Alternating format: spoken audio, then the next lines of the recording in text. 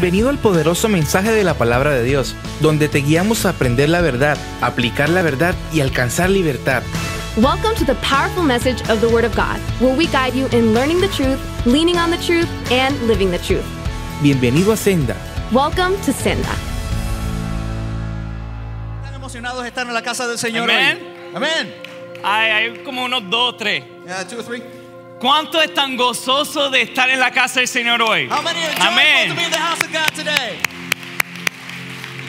Vamos a inclinar nuestros rostros Let's lean our faces and let's prepare ourselves for what God has tonight. y prepararnos para lo que Dios tiene para nosotros en el día de hoy. Lord, we just thank you so much for what you're doing. Gracias, Señor, por todo lo que estás haciendo. God, this is your time. Señor, este es tu momento. God, this is your church. Esta es tu iglesia. God, this is your people. Esta es tu gente. And God, we come to you, Father, Y, Señor, venimos ante ti understanding, God, that we need more of you now more than ever. comprendiendo que te necesitamos a ti más que antes.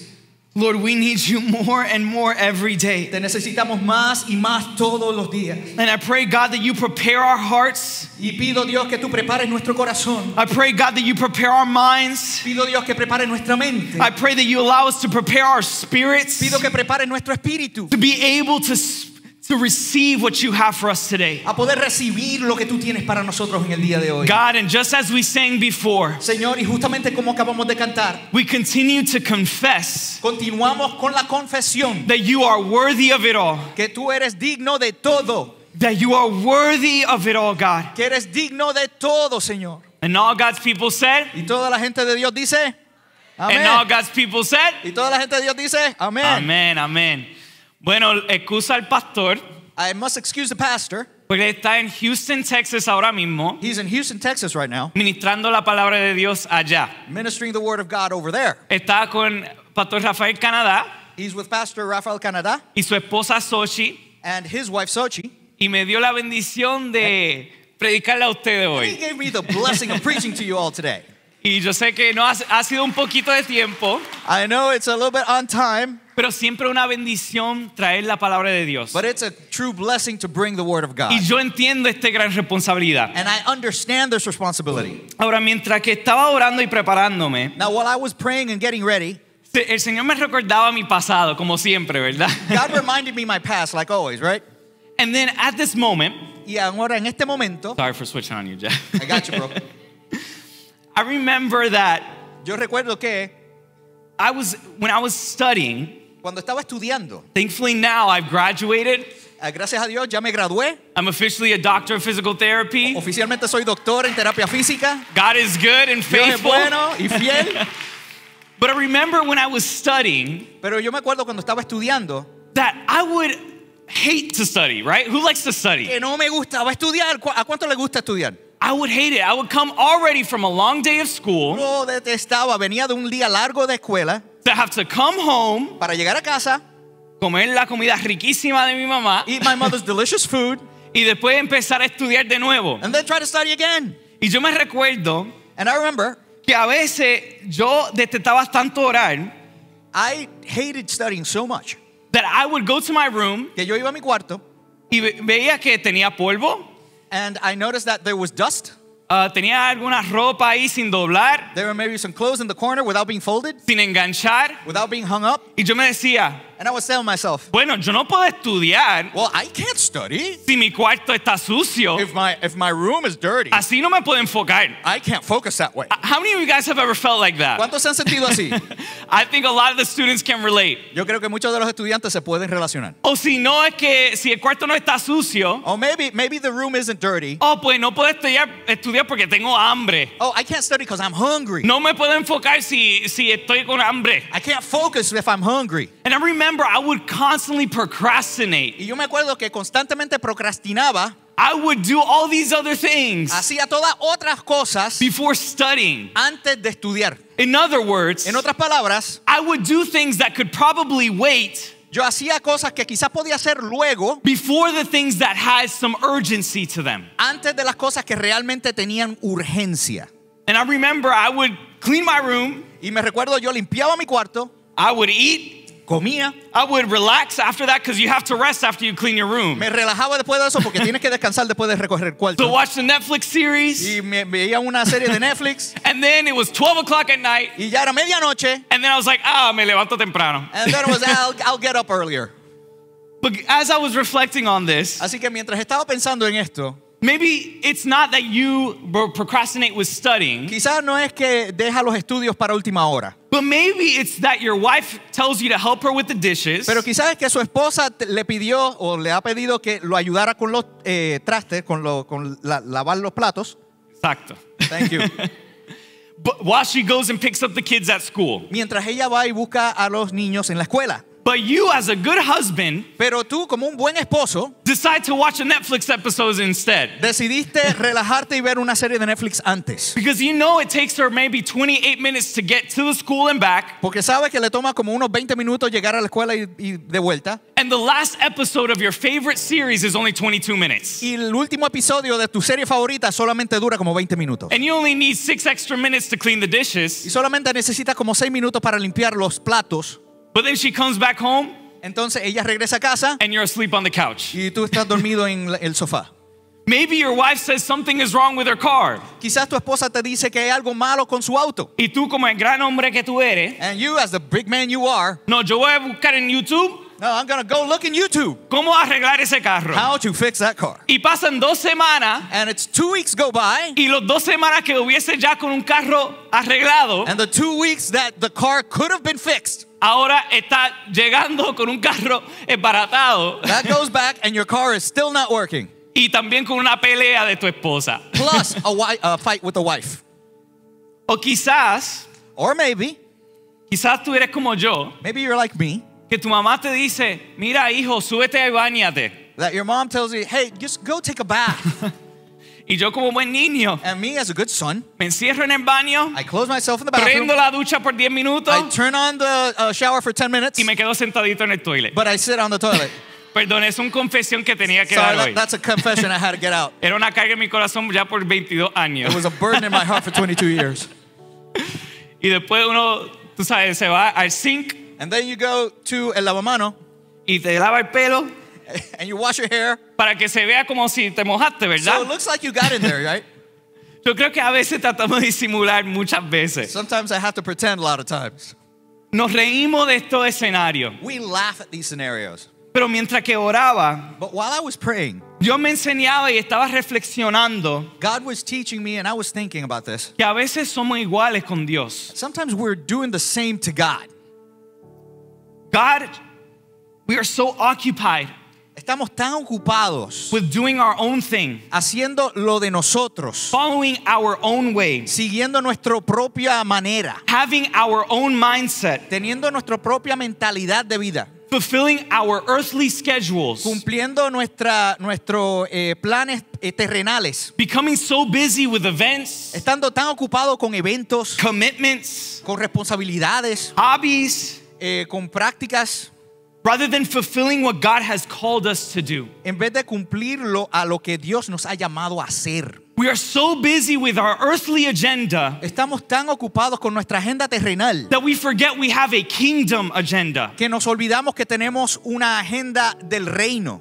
That in other words, we're doing the opposite of what God is asking from us. En otras palabras, estamos haciendo lo opuesto de lo que Dios nos pidió hacer. Or we have an attitude that is opposite of the one God wants us to adopt. O tenemos una actitud que es lo opuesto de la que Dios quiere que tengamos. And that's why today I want to talk about something specific. Así que por eso es que hoy quiero hablar de algo específico. And God gave me this title, Y Dios me dio este título: Substitute Service. Sustituye servicio. O servicio sustituto. Substitute Service.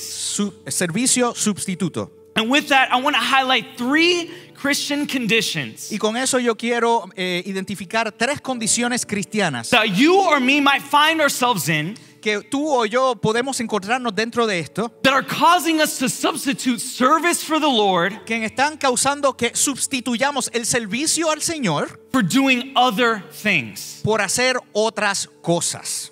Now remember back in December of 2018, Ahora yo me acuerdo en diciembre del 2018, I should remember the exact date. debo recordarme el día exacto. It was December 30th, 2018. Era diciembre 30, 2018. I was praying in my room Estaba orando en mi habitación and I was reading the word. y estaba leyendo la palabra. And the Lord brought me to this passage Y el Señor me trajo a este pasaje and He told me to highlight it. y Él me dijo que lo marcara. He told me to put a date on it Me dijo que le pusiera una fecha and highlight it. y lo marcara. At that moment, I didn't really know what it was for. En ese momento yo no sabía por qué. I couldn't really understand why the Lord wanted me to focus on that passage. No podía comprender por qué el Señor quería que me enfocara en ese pasaje. But I read on it, Pero lo leí, reflected on it, lo pensé and closed my Bible. y cerré mi Biblia. And as I was preparing for this Y mientras day, me preparaba para este día, God said, go back to your word. Dios me dijo, vuelve a la palabra.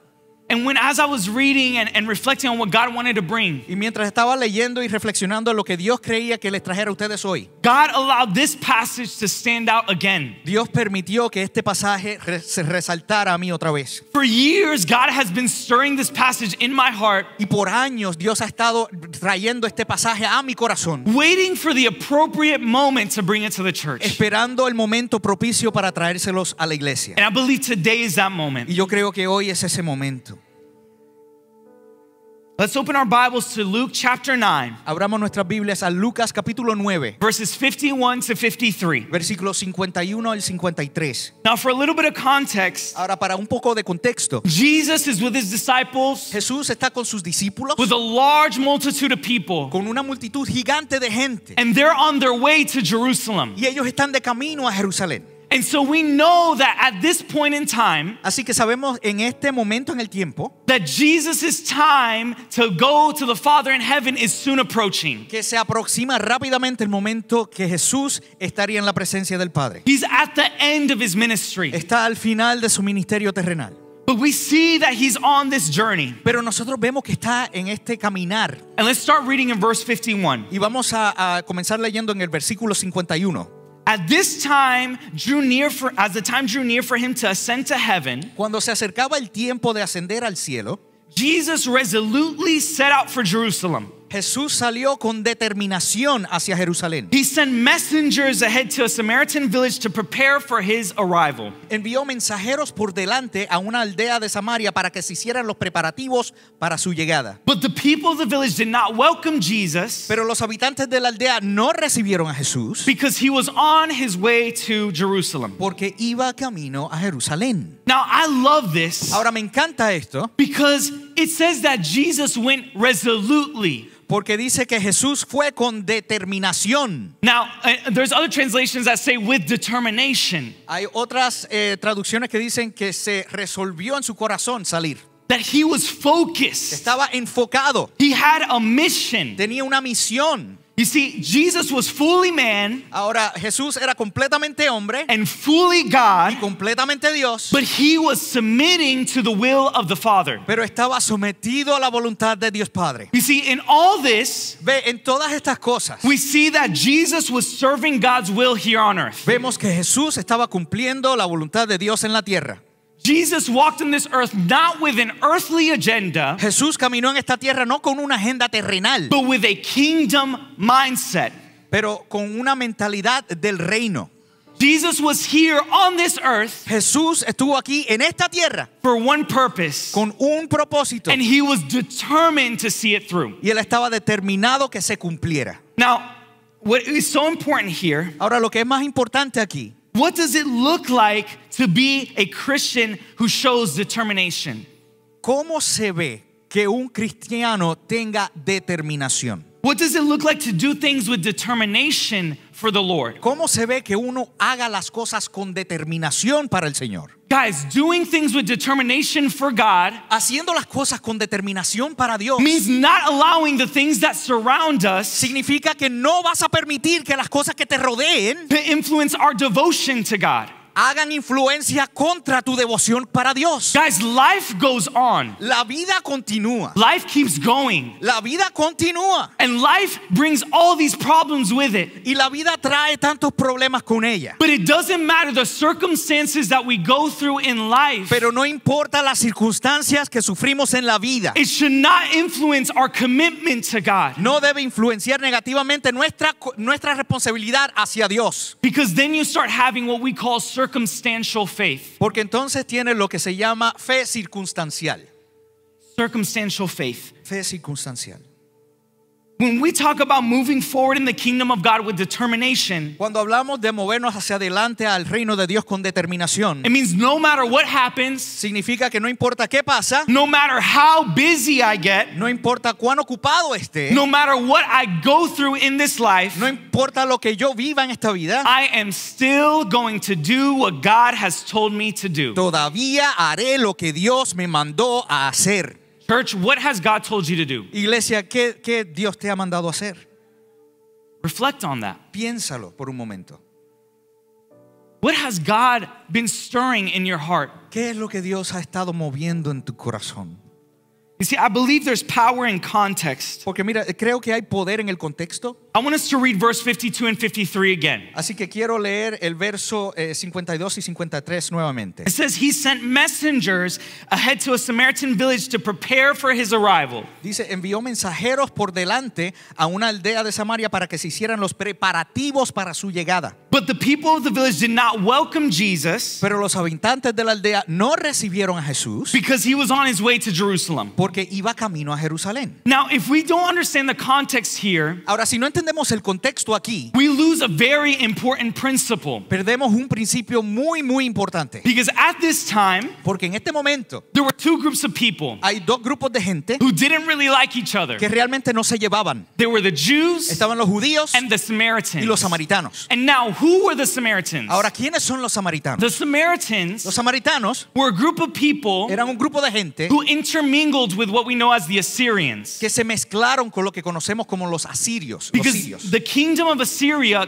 conquered northern Israel. Porque el reino de Siria conquistó el norte del área de Israel. And at this time, some of the Israelites had children with the Assyrians. Y en este momento, mucho de esta gente tuvo hijos con los sirios. And these people became known as Samaritans. Y esta gente, estos hijos, esta generación se conocieron como los samaritanos. Now, why did the Jews and the Samaritans hate each other? Ahora, ¿por qué se odiaban los samaritanos y los judíos? Because the Jews Es porque los judíos were 100% Jewish, eran 100% judíos, pure blood. raza pura, But the Samaritans pero los samaritanos were 50% Jewish. eran 50% They were judíos. not 100% Jewish. No eran 100% raza pura. And they had some differences in what they believed. Y tenían diferencias en lo que creían.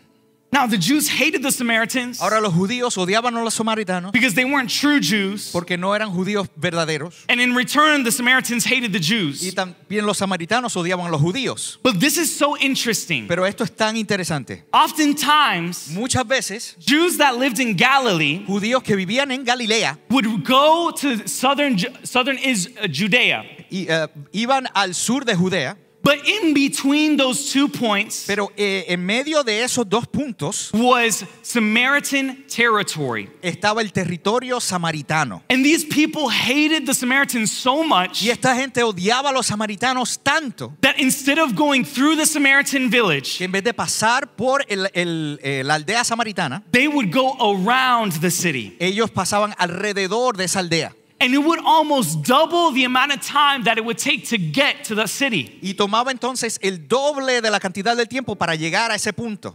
Now, I want you to understand this. Ahora quiero que ustedes entiendan algo. Because it said that Jesus went to Jerusalem determined. Porque dice que Jesús fue a esa aldea determinado. And the people were coming to him Y la gente venía hacia él and probably asking, are we going to go through the Samaritan village? y le preguntaba, perdóname, ¿nosotros vamos a cruzar el pueblo samaritano? Are we going to try and deal with some of this conflict? ¿Realmente vamos a tratar con este conflicto? Guys, I want you to understand this. Y quiero que comprendan algo. Along our journey in life, En nuestro camino en la vida, in our path, en nuestro camino there will always be moments of conflict. siempre va a haber momentos de conflicto. There will always be moments of tension when we try and obey God. Siempre va a haber momentos de tensión cuando tratamos de obedecer a Dios. But you know what Jesus did? Pero ¿sabe lo que hizo Jesús? He said, no, I'm determined No, to estoy go. determinado llegar. We're not going to go around the city. No vamos a rodear la aldea. We're going to go through the city. Vamos a pasar a través de la aldea. I think oftentimes Y muchas veces yo creo, we're so busy trying to avoid conflict. estamos tan ocupados tratando de evitar el conflicto. We're so busy trying to avoid our purpose O tan ocupados tratando de evitar nuestro propósito. because there's going to be a little bit of discomfort along the way. Porque va a haber un poco de incomodidad en el camino. But God did not call you to avoid the conflict. Pero Dios no te llamó a evitar el conflicto. God called you to go through the conflict. Dios te llamó a ir a través del conflicto.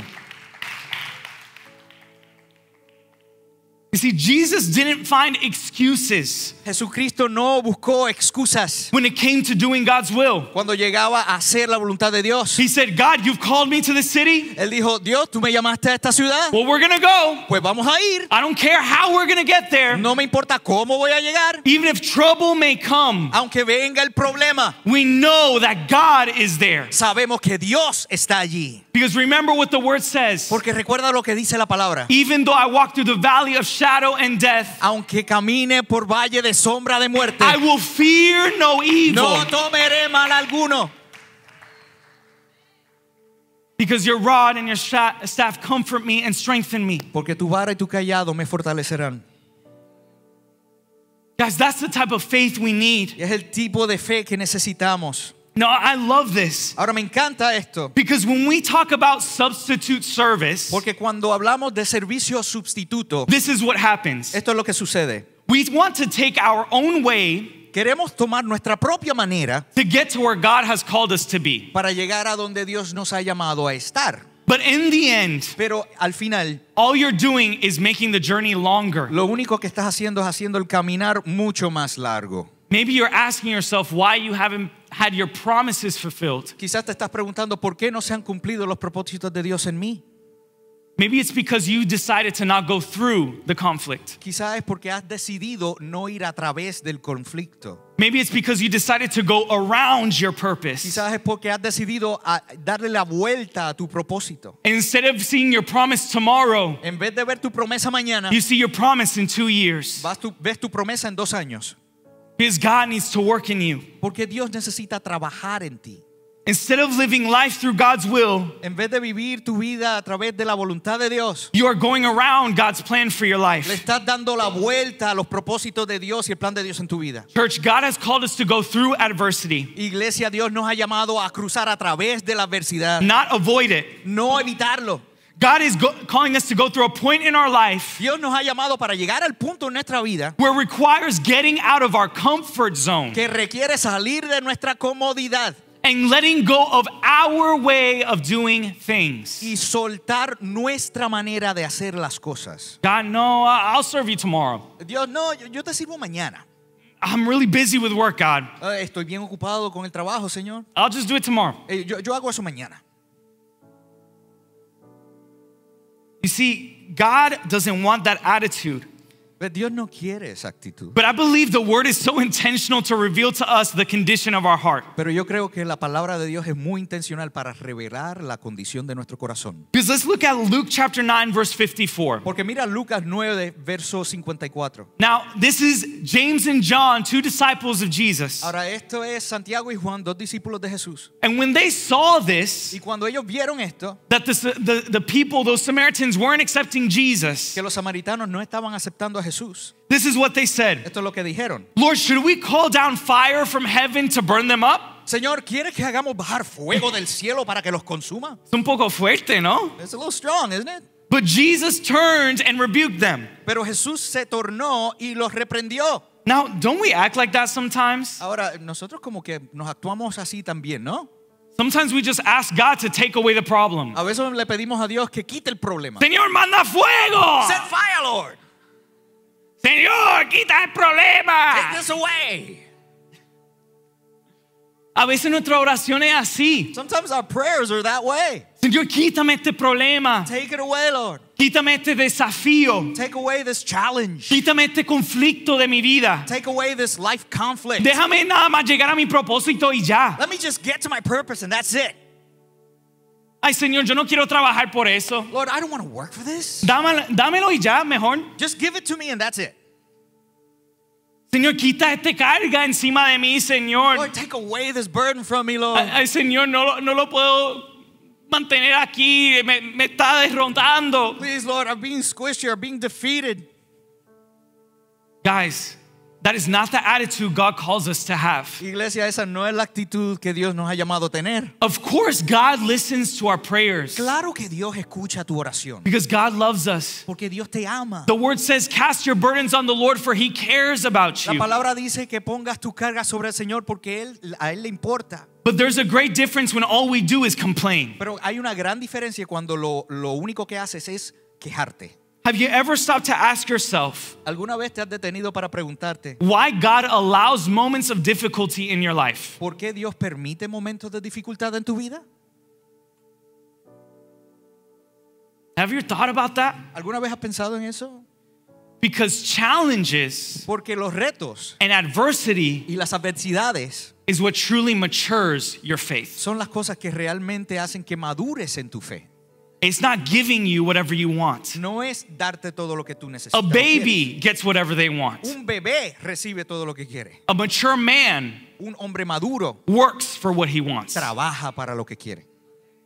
Guys, God is done with dealing with spiritual babies in the house. Ya Dios está hecho con trabajar con bebés espirituales en la casa. God wants to deal with mature believers. Dios quiere trabajar con creyentes maduros. But if all you're doing is complaining about your situation, Pero si lo único que estás haciendo es quejarte sobre tu situación, if all you're doing is walking around your purpose, si lo único que estás haciendo es dándole la vuelta a tu propósito, you're not getting the picture. no estás entendiendo. Because God is calling to you for you to move through that. Porque Dios está llamándote para que tú vayas a través de eso. That's part of your Es purpose. parte de tu propósito.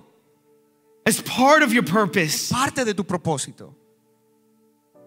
And then sometimes we ask God, Y a veces le pedimos a Dios, why it's so hard to deepen our relationship with Him? ¿por qué es tan difícil llegar más profundo en nuestra Why relación it's so con Él? hard to worship Him? ¿Por qué es tan difícil alabarlo? Why it's so hard to serve Him? ¿Por qué es tan difícil servirlo? Why do I feel so dry, God? ¿Por qué es que me siento tan seco, Señor? Why do I feel like nothing's coming, like I don't feel you? ¿Por qué es que siento que no te siento? It's because your faith to God Es porque tu fe hacia Dios should never be transactional. nunca debe ser transaccional. It should be purposeful. Debe ser con propósito. There needs to be something behind it. Tiene que haber algo detrás de todo esto. If you're just serving God to get something out of it, Si solamente estás sirviendo a Dios para sacarle algo, you're not serving God. no estás sirviendo a Dios. Because God does not accept that sacrifice. Porque Dios no acepta ese sacrificio. God doesn't want a relationship of transaction. Dios no quiere una relación transaccional. God wants a relationship with purpose. Dios quiere una relación con propósito. You see, that's what James and John were doing here. Eso es lo que estaba haciendo Santiago y Juan. Jesus, just pray to God to take away the problem. Jesús, por favor, simplemente di la palabra y saca el problema. Is that easy? Así de fácil. God, I know you can do it. Señor, yo sé que tú puedes, But Jesus rebuked them. pero el Señor los reprendió. Why? ¿Por qué? Because it means that we need to go through conflict. Porque significa que tenemos que cruzar a través del conflicto. Sometimes A veces, to get to our purpose. para llegar a nuestro propósito. That's what God wants. Eso es lo que Dios quiere. And that's what we call substitute service. Y a eso es lo que llamamos servicio sustituto. Because instead of serving God, Porque en vez de servir a Dios, you expect God to serve you. esperas que Dios te sirva a ti. When you go to a restaurant, Cuando vas a un restaurante when the waiter comes to your table, y viene el mesero a tu mesa, does he switch places with you? él cambia de lugar contigo And he sits down in the booth with you y él se sienta en la mesa contigo and say, hey, can you take my order? y te dice, ¿puedes tomar mi orden? If a waiter did that to me, Y un mesero me hace eso a mí. I'd walk right out. Yo salgo de allí. That's how we treat God sometimes. Pero así es como tratamos a Dios muchas We veces. should come to God with an attitude of service. Cuando debemos venir a Dios con una actitud de servicio, And we say, God, what do you need? What do you need? decimos, Dios, ¿qué es lo que necesitas? ¿Qué quieres? Oh God, you need some water? I got it right here. ¿Necesitas agua? Lo tengo aquí. Oh God, do you need some bread? I got you right here. ¿Necesitas pan? Lo tengo aquí mismo. But instead, what we do, Pero en vez de eso hacemos, we take a seat. tomamos un asiento. God, just please do the work. Señor, por favor, haz el trabajo. God, can you just please serve me? Dios, por favor, ¿puedes servirme? I'm a little tired right now, God, please. Estoy un poquito cansado, Señor, por favor.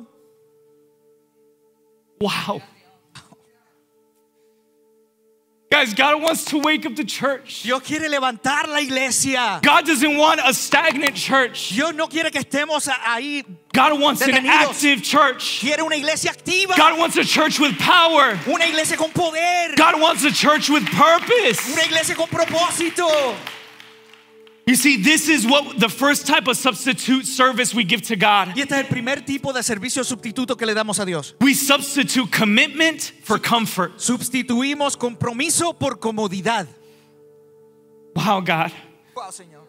When God spoke to me about this, I felt my face. Cuando Dios habló a mi vida sobre esto, caí sobre mi cara. Because there's been so many moments in my life where I'd rather watch TV Porque han sucedido tantos momentos que he preferido verle el televisor rather than going to His presence. en vez de ir a su presencia. I'm the first one who fails at this. Soy el primero que falla en esto. But God loves you so much. Pero Dios me ama tanto He doesn't want you to trade your commitment que no quiere que cambies tu compromiso for comfort. por comodidad. This is what we call the comfortable Christian. Esto es lo que llamamos el cristiano cómodo. Instead of committing to God's will En vez de comprometernos con la voluntad de Dios and being determined to go through any circumstance in your life, y estar determinado para cruzar cualquier circunstancia en nuestra vida, we stay stuck in our faith nos quedamos estancados en nuestra fe because it's more comfortable that way. porque es más cómodo de esa manera. Thank you, Lord. Service. Instead of developing our faith, En vez de desarrollar nuestra fe, we want God to develop our faith for us. queremos que Dios desarrolle nuestra fe en nosotros. I'll be honest. Voy a ser honesto. It's more comfortable to warm the benches of a church Es más cómodo calentar las bancas en una iglesia than through the power of the Holy Spirit warm the hearts of those who are lost. que a través del poder del Espíritu Santo calentarle las almas de aquellos que están perdidos. It's more comfortable to go around the challenges God presents us with Es más cómodo darle la vuelta a los retos que Dios nos presenta than facing the challenge que enfrentarnos al reto and allowing our faith to mature. y permitiendo que nuestra fe madure. It's more comfortable staying at home watching TV. Es más cómodo quedarnos en casa viendo el televisor. It's more comfortable making sure our car looks nice. Es más cómodo asegurando que el carro se ve bien. It's more comfortable playing Es sports. más cómodo jugando deportes. It's more comfortable taking naps throughout the day. Es más cómodo tomando descansos a través del día. It's more comfortable just simply financially providing for your Es family más cómodo simplemente enfocando en proveer financieramente para la familia than being a mature man, que ser un hombre maduro, the head of a household, la cabeza de tu hogar and truly helping your kids not only financially, y realmente ayudar a tus hijos no solo financieramente, but leading them spiritually. pero dirigiéndolos en el espíritu. Guys, Iglesia, this is not the type of service we need to give to God. este no es el tipo de servicio que debemos darle a Dios. Let me tell you, if you're comfortable each and every day, Déjame decirte, si estás cómodo todos los días, man, God, life is good. la vida está bien, You're living your Christian life wrong. estás viviendo tu vida cristiana mal. If you never faced a challenge, Si nunca has enfrentado un reto, it's because you're avoiding the es challenge. porque los estás evitando. When you're happy just staying on the church bench, Cuando estás feliz simplemente estando en una banca, oh, esa palabra está medio mediocre. hey, that word was kind of mediocre. Ah. Because church isn't about you. Porque la iglesia no se trata de ti. Sorry. Lo siento, It's what you make of it every day. es de lo que haces todos los días de ella. And you lose sight that the church is you. Y tú pierdes la vista de que la iglesia es sobre ti. It's you. Eres tú. You are the church. Tú eres la iglesia. God has called us past comfort. Dios nos ha llamado a pasar más allá de la comodidad. Church, we must be determined like Jesus was. Tenemos que tener la determinación que tuvo Jesús. Even though the conflicts may come, Aunque vengan los conflictos, we never compromise our commitment nunca nos conformamos al compromiso out of comfort. en vez de la comodidad. And that's why we can summarize the last point like this. Y por eso podemos resumir el último punto de esta manera. If you don't commit to God's way, Si no te comprometes a la manera de Dios, you are compromising God's will. estás comprometiendo la voluntad de Dios. Wow, that's strong, guys. Wow, eso es fuerte. If you're not committing to what the Lord has for your life, Si no te están comprometiendo con lo que Dios tiene para tu vida, you're standing in the way of His purpose for your life. estás en el camino de lo que Dios quiere para ti. Guys, if you feel tension in your life, Gente, si sienten tensiones en su vida, if you feel sometimes moments where you feel just kind of confused, si sienten momentos en que estás un poco confuso, it might be because you're at a tug of war with God. puede ser que estás peleando con Dios. When God says, just walk with me, Cuando Dios dice, solo camina conmigo, just walk with me. solo camina conmigo. Man. Amén.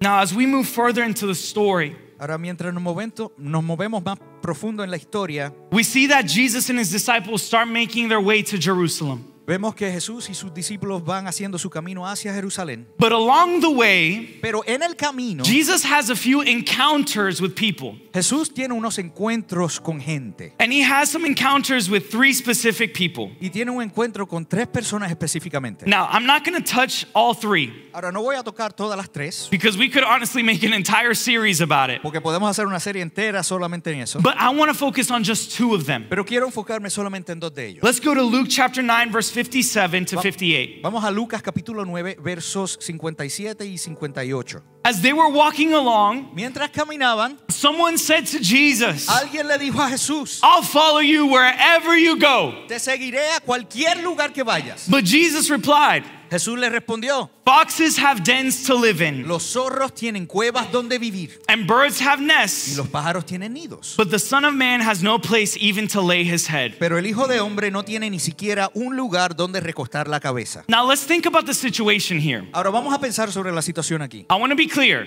Quiero estar claro. None of this is directly in the Bible. Nada de esto está directamente en la Biblia. This is kind of how my mind works when I think about this Así passage. es como mi mente funciona cuando pienso sobre este versículo. Imagine Jesus walking with his disciples, and Imagina a Jesús caminando con sus discípulos he has a big crowd following him. y tiene una multitud de gente siguiéndolo. I'm sure to the outside eye Estoy seguro al ojo externo, that man looks pretty cool. la gente diría, oh, esa persona es bastante interesante. Man, he must be super important. Tiene que ser súper importante. There's a lot of people following him. Hay mucha gente siguiéndolo. I want to walk with him too. Yo quiero seguirlo también. I want to go with him. Yo quiero ir con él. Now, I'm sure this man might have been thinking, Ahora estoy seguro este hombre quizás estaba pensando, wow, what a great big crowd of people. wow, qué multitud más grande. I'm going to be a part of that. Yo voy a ser parte de eso. You see, this man Ve, este hombre came to Jesus running vino a donde Jesús corriendo. and was so passionate. Estaba tan apasionado. I said, God, I'm going to follow you wherever you go. Dijo, Dios, voy a seguirte donde sea que vayas. Wherever you want to go, God, I'm there. Donde quiera que vaya, yo estoy allí. Así como las telenovelas. Just like a telenovela. Ay, Juan, te seguiré por donde sea. Oh, John, I follow you wherever. Nunca te voy a soltar, Juan. Y a las 2 semanas Juan se fue. In 2 weeks, John's gone. But I think this translates so clear. Pero yo creo que esto se traduce tan claramente. I'm sure this man loved what he was seeing, Estoy seguro que este hombre amaba lo que estaba viendo. and he was mesmerized by the influence Jesus had. Y estaba influenciado por toda la influencia que tenía Cristo. However, how many know that in the Bible, Pero ¿cuántos de ustedes saben que en la Biblia, when Jesus speaks, cuando habla Jesús, he speaks intentionally? habla con And intención? oftentimes when he Y speaks, muchas veces cuando él habla, he is testing the heart. él está probando el corazón. So let's look at this. Así que veamos esto. You see, in all around the New Testament, En todo el Nuevo Testamento we see many examples of when Jesus was intentional with his words. vemos muchos ejemplos donde Jesús era intencional con sus palabras. You see, Jesus, Ve, Jesús, he didn't respond to this man by saying, él no le respondió a este hombre diciendo, he said, what great faith you have. ¡qué gran fe tú tienes! Or wow, I've never seen such a genuine man, Wow, nunca he visto un hombre tan genuino. filled with so much eagerness to serve the Lord. Lleno con tanto ánimo por servir al Señor. Rather, Jesus said, Jesús dijo, foxes have dens to live in, las zorras tienen sus cuevas and birds have nests, y los pájaros tienen nidos. but the Son of Man has no place even to lay his head. Pero el Hijo del Hombre no tiene ni siquiera un lugar donde recostar la But cabeza. why did Jesus respond this way? Pero ¿por qué Jesús respondió de esta manera? It's probably because Jesus saw Es something probablemente porque Jesús vio algo or could discern something in the heart of this man o podía discernir algo en el corazón de este hombre that is sadly extremely common in the lives of so many so-called que Christians. tristemente es extremadamente común en la vida de llamados cristianos. Sometimes people are all words A veces la gente son todo palabras and no action. y no acción. The sad reality of many Christian believers, La triste realidad de muchos creyentes cristianos they come Sunday after Sunday. es que venimos a la iglesia domingo tras domingo. I love you, God. Te damos, Señor. You're amazing, Tú God. eres increíble, Oh, they Señor. played my favorite song. God, I love you even more now. Están tocando mi canción favorita. Te amo más. But during the week, Pero durante la semana they're not there. no están allí. Sometimes people are here today A veces gente viene a la presencia de Dios hoy serving Him, sirviéndole, praying to Him, orándole, worshiping Him. alabándole. But the second things get hard, Pero al momento que la cosa se pone difícil, the second things don't go their way, al momento que la cosa no va como ellos quieren, the second they don't feel the same things they once did, al momento que no sienten las cosas que algún momento sintieron, they leave. se van. Sometimes people cry out, Al veces la gente grita, God, I love you. Jesús, te amo. I'll follow you no matter what. Te voy a seguir, no importa qué. But the second they start noticing that it wasn't what they expected, Pero al momento que ellos se van notando que no es lo que ellos esperaban, they leave. se van. That's why you see so many people in leadership Por eso es que vemos tanta gente en lugares de liderazgo who don't stay committed to their leadership. que no se quedan comprometidos a su liderazgo. Church, I thank the Lord for our pastor. Iglesia, le doy gracias a Dios por nuestro pastor. And I can say this Y puedo decir esto because I see things that you don't see. porque yo veo cosas que ustedes no ven. And that man is a man of God. Y ese hombre es un hombre de Dios. Because for more than 20 years, Porque por más de 20 años, he has faithfully served the Lord él ha fielmente servido al Señor with no ifs, ands, or buts. sin negociar. He's been fully with the Lord. Ha estado completamente con el Señor. And we see the fruit of what God has done through him. Y vemos el fruto de lo que Dios ha hecho a través de él. That's my dad, Ese es mi papá, but that's my pastor. pero es mi pastor. If we all had that commitment, Si todos tuviésemos ese compromiso.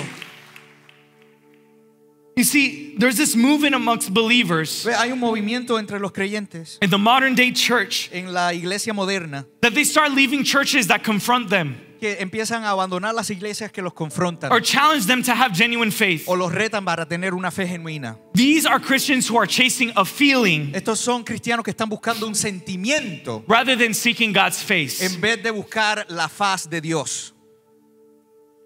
This is what we call the emotional Christian. Esto es lo que llamamos un cristiano emocional. They are here today Están aquí hoy and gone tomorrow. y no mañana. They're all about church as long as it doesn't challenge their lifestyle. Son todos sobre la iglesia tan pronto mientras que no rete su manera de vivir. As long as it doesn't confront their values. Siempre y cuando no rete sus valores. They're all devoted to God and all about serving Him. Están dedicados a Dios y dispuestos a servirle. As long as still on the weekends they can go out partying Siempre y cuando puedan seguir a una fiesta en el fin de semana and get drunk, y emborracharse, sleep around. dormir por ahí con la gente. Oh, but God, I'll serve you on a Sunday. Señor, pero yo te sirvo los domingos. They're all about singing songs to God Están totalmente de acuerdo con cantar canciones a Dios. as long as it makes them feel good about themselves. Siempre y cuando se hagan que ellos se sientan bien sobre ellos mismos. These are the types of people that are there for a spiritual high, Este es el tipo de persona que está aquí para una experiencia espiritual, but they're gone when they feel spiritually dry. pero se van cuando se siente espiritualmente seco. There's no consistency. No hay una consistencia. You see, Jesus was telling this man, ¿Ves? Jesús le estaba diciendo a este hombre, oh, so you really want to follow me? oh, ¿realmente quieres seguirme? Well, here is the reality. Pues aquí está la realidad. It's not going to be easy. No va a ser fácil, It's tough. es difícil, But you can come. pero tú puedes venir. Church, we need to understand that Jesus was teaching this man an important lesson. Iglesia, tenemos que entender que Dios le estaba enseñando una lección importante a este hombre. Before you can ever get to your crown, Antes de que pueda llegar a tu corona, you have to get through your cross. tienes que llegar a tu cruz. You can't get your crown first No puedes conseguir tu corona primero and decide to carry your cross later. y decidir cargar tu cruz luego, después. Nope. Nope. There's no crown for you No hay una corona para ti if you don't carry your cross. si no cargas tu cruz. You see, that's why Matthew ¿Ves? Por eso es que Mateo, said that, in other words, you can't receive the blessing of God en otras palabras, no puedes recibir la bendición de Dios without working for it. sin trabajar por ella. God's blessings need to cost you something. Las bendiciones de Dios tienen que costarte algo. And that's why Matthew 10, verse 38, Y por eso es que Mateo capítulo 10, verso 38, Jesus said these words. Jesús dijo estas palabras. If you refuse to take up your cross and follow me, Si te niegas a tomar tu cruz y a seguirme, you're not worthy of being mine. no eres digno de ser mío. The Bible could not be more clear. La Biblia no puede ser más clara. Many of you are carrying comfort rather than a cross. Muchos de ustedes están cargando su comodidad en vez de su cruz. Because you're like, whatever, I'll come to church on a Sunday. Porque dicen, lo que sea, yo voy a la iglesia el domingo. You see, Jesus didn't say, Ve, Jesús no dijo, if you refuse to follow me, si rehusas seguirme, you are not worthy of being mine. no eres digno de ser mío. No, he added the cross in there. No, él añadió la cruz. You know, I think sometimes we treat Jesus Ve, creo que a veces tratamos a Jesús as if he was a Facebook, Instagram, or TikTok profile. como si fuese un perfil de Facebook, Instagram o TikTok. We're so happy following Jesus. Estamos felizmente siguiendo a Jesús. We click the follow button. Le dan el botón de follow. We're so happy scrolling, Estamos felices seeing what Jesus is doing. viendo todo lo que está haciendo Jesús. Oh, liking some of his posts. Dándole like a algunos de los posts. That's good, Jesus. Eso está bueno, Jesús. But doing nothing to reflect what he does. Pero haciendo nada para hacer eco de lo que él hace. It's easy to follow an Instagram page. Es muy fácil seguir a alguien en Instagram, It's harder to live it. pero es más difícil vivirlo. It's harder to live the Christian lifestyle. Es más difícil vivir la vida cristiana. No, Jesus said, if you don't take up your cross and follow me, No, Jesús dijo, si no tomas tu cruz y me sigues, you are not worthy of being mine. no eres digno de ser mío. Being and picking up your cross is hard. Recogiendo tu cruz es difícil. It's not easy. No es fácil. It's not for everyone. No es para todos. But let me tell you a little secret. Pero te voy a decir un secreto. Carrying your cross Cargar tu cruz is what separates the emotional Christian es lo que separa al cristiano emocional from a true Christian. de un cristiano verdadero. You want to see consistency? ¿Tú quieres ver consistencia?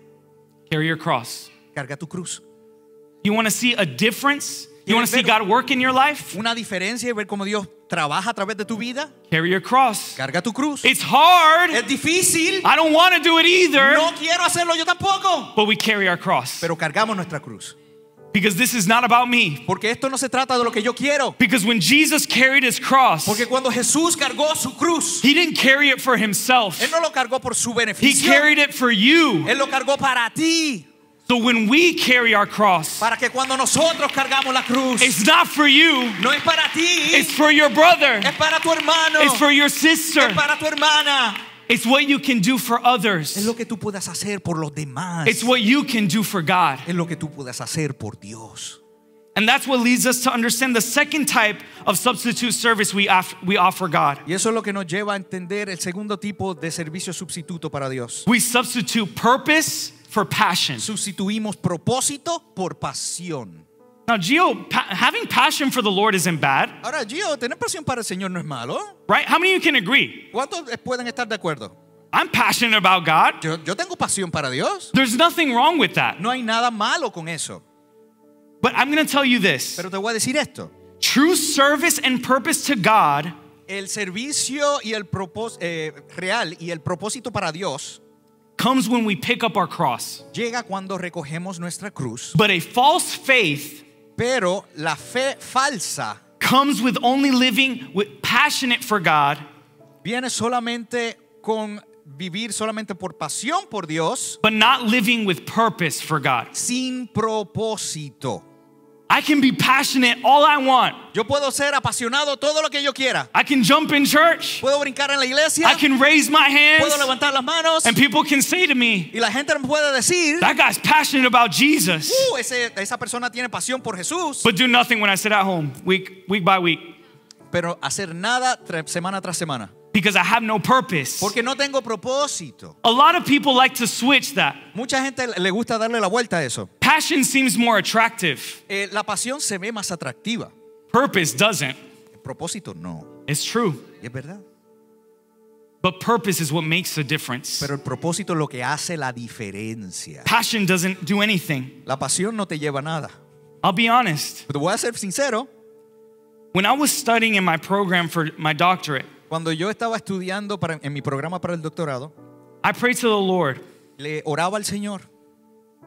God, Dios, you know I want to serve you, ¿tú sabes que yo te quiero servir? and I don't want the things of this world to get in the way of serving you. Y no quiero que las cosas de este mundo se interpongan en el camino de servirte a ti. And I remember when I prayed to the Lord, Y me acordaba cuando oraba al Señor, before I even started my first class, antes de que comencé mi primera clase, I said, God, dije, Dios, you know what I want you to do? ¿sabes lo que yo quiero que hagas? You know my heart, Tú conoces mi corazón. but I pray Pero yo oro that I never miss a day of church, que no pierda un solo día de servicio, that I never miss a commitment to you que nunca pierda un compromiso contigo because of studying. por estar estudiando. Father, I pray Dios, yo pido that what it takes the rest of my classes time to do, que el tiempo que me toma para invertir en el resto de mis clases, that you let me do it in half the time it takes other people. que yo pueda hacerlo en la mitad del tiempo que le toma a los demás. Y yo puedo usar esto como testimonio, And I can say this as a testimony, no para glorificarme, not to glorify myself, pero había momentos but there are moments que yo tenía que predicar un domingo when I had to preach on a Sunday y tenía que prepararme toda la semana, and I had to get ready all week, sacrificando tiempo de estudio sacrificing study para time, sentarme a estudiar empezando a las 6 de la noche para un examen el lunes. to sit and study from 6 p.m. at night. Y empezaba And a I estudiar y me levantaba temprano a estudiar, And I woke up early to study and I would get better grades than my y classmates sacaba notas más altas que mis compañeros who were studying all week. que estaban estudiando toda la semana. That is when you have a commitment to God. Así, eso es lo que pasa cuando tienes un compromiso con Dios. You see, I understood Ve, yo comprendí that even though I was passionate about studying, que aunque tenía pasión sobre los estudios, that wasn't my true purpose. ese no era mi propósito real. My purpose was serving the Lord. Mi propósito es servir al A lot Señor. of times, Muchas veces we come with excuses sacamos excusas because we don't have enough time. porque no tenemos tiempo. I have to take the kids to practice. Tengo que llevar a los niños a la I práctica. have a doctor's appointment. Tengo un compromiso con el doctor. I have a job that takes me from 9 to 5. Tengo un trabajo que me lleva del 9 a 5. I have to cook. Tengo que cocinar. I have to go to this practice. Tengo que ir a esta práctica. Church, we all have the same 24 hours in a day. Iglesia, todos nosotros tenemos 24 horas en el día. It's what you do with it. Pero es lo que tú haces con ellos. It's not just being passionate, No es solamente tener pasión, it's being purposeful. es tener propósito. Church, just as the word says that faith without works is dead, Iglesia, justamente como dice que la fe sin obras es muerta, in the same way, en la misma manera, passion pasión without purpose sin propósito is powerless. no tiene poder. What good is it to follow God ¿Para qué sirve seguir a Dios if you don't understand what that requires? si no comprendes lo que eso requiere? What good is it to have faith ¿Para qué sirve tener fe if you don't produce fruit? si no produces fruto? Guys, this is a challenging word, I know. Esta es una palabra retante, yo lo sé. But a mature Christian will leave this place today Pero un cristiano maduro va a salir por estas puertas hoy trying to be different than when they entered. tratando de ser diferente de la manera que entró. And if you're sitting there thinking this isn't for you, Y si estás ahí sentado pensando que esto no es para ti, you need to check your heart, tienes que investigar tu corazón, because this is for all of us. porque esto es para todos nosotros. That is why we can summarize the second point like this. Por eso podemos resumir el segundo punto de esta manera. If you only offer God your passion, Si solo ofreces a Dios tu pasión, your faith will never turn into action. tu fe nunca se convertirá en acción. If you're just passionate for God, Si solamente estás apasionado por Dios, passion only takes you so far. pasión solamente te llega hasta cierto punto. Living with purpose, Viviendo con propósito, praying, orando, is what gives you power es lo que te da poder to fulfill that passion, para llegar a ese propósito. to live passionately but through purpose. Para vivir apasionadamente, pero a través de su propósito.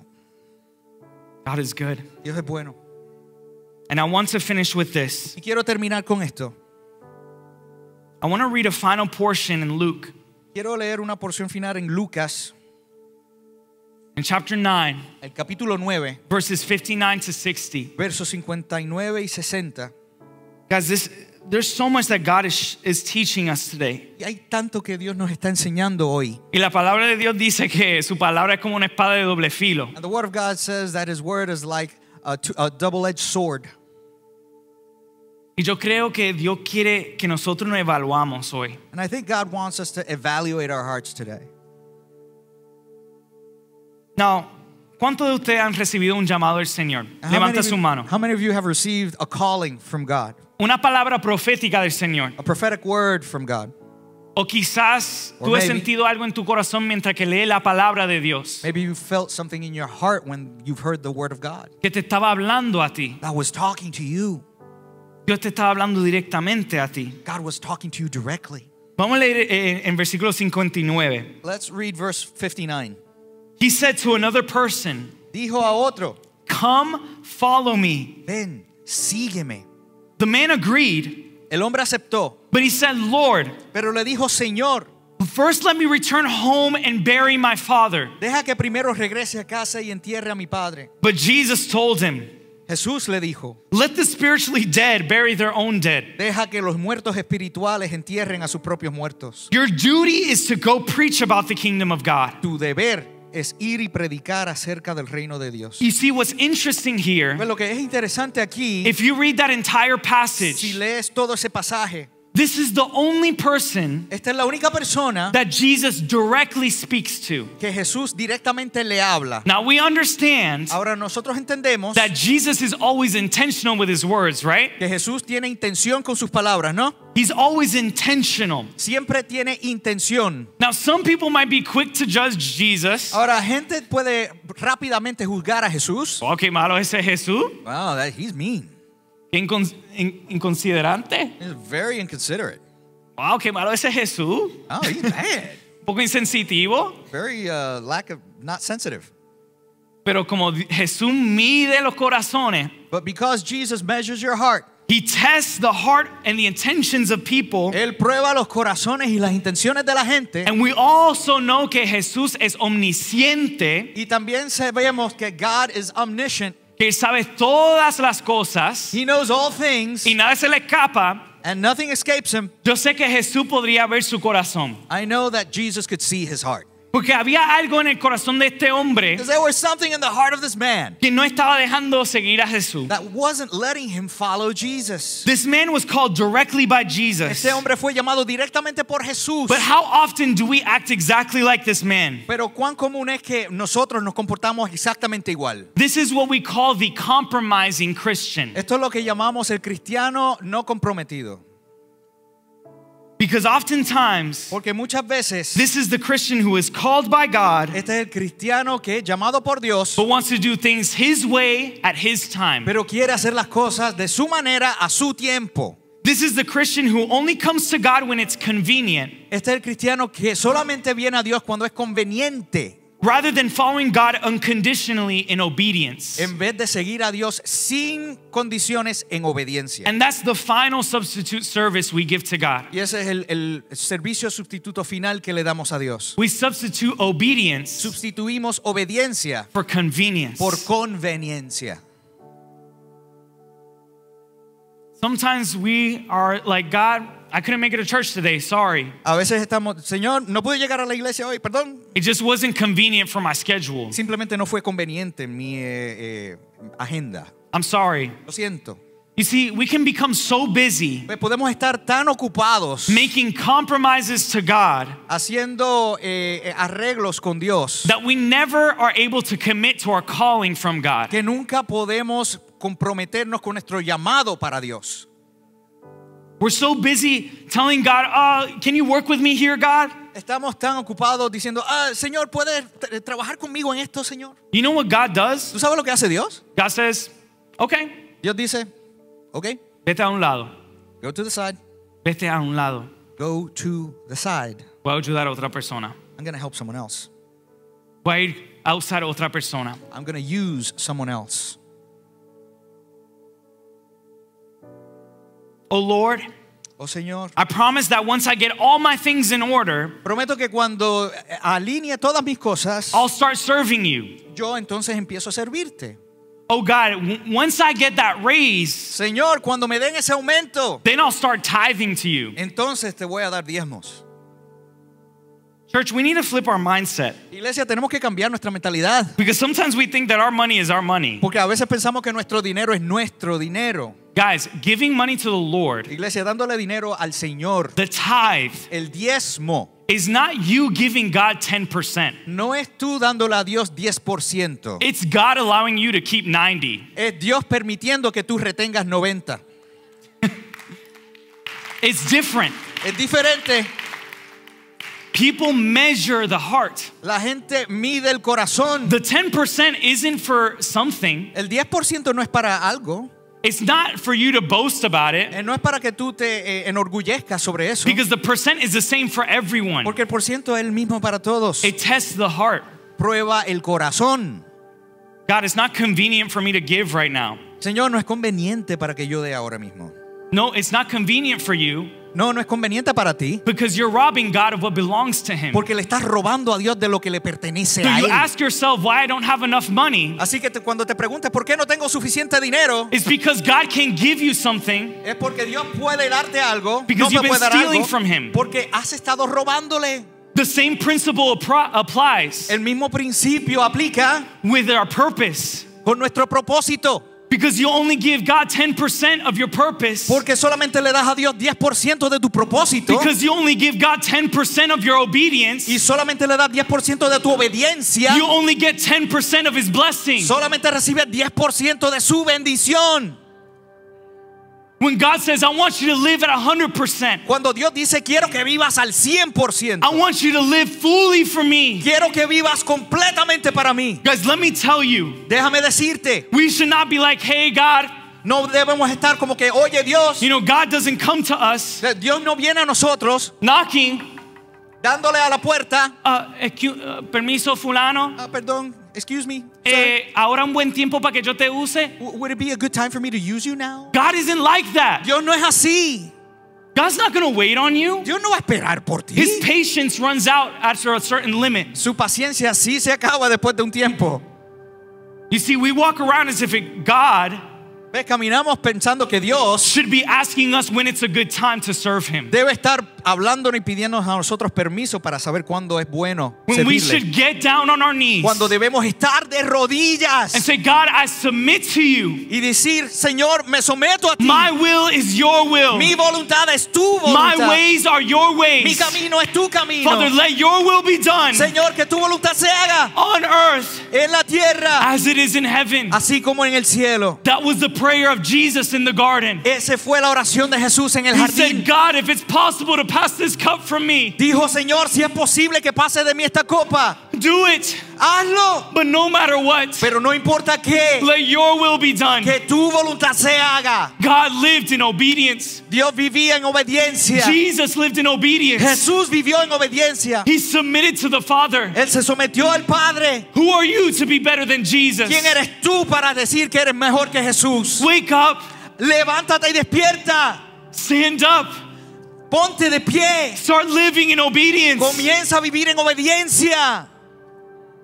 Of course, it would have been easier for Jesus to not die on the cross. Claro que sería más fácil que Jesucristo no hubiese muerto en la cruz. Of course, it would have been easier for Jesus to have sinned in this world. Claro que hubiese sido más fácil Jesús simplemente pecar a través de su tiempo en este mundo. Of course, it would have been easy for Jesus to do his own thing. Claro que sería más fácil que Jesús hiciera lo que quisiera. But every day, Pero todos los días Jesus lived a life of obedience to Jesús God. vivió una vida de obediencia a Dios. And the result was not convenience. Y el resultado no era la conveniencia. The result was not a compromise. El resultado no fue un compromiso a medias. The result was a change that had a lasting result. El resultado fue un resultado eterno.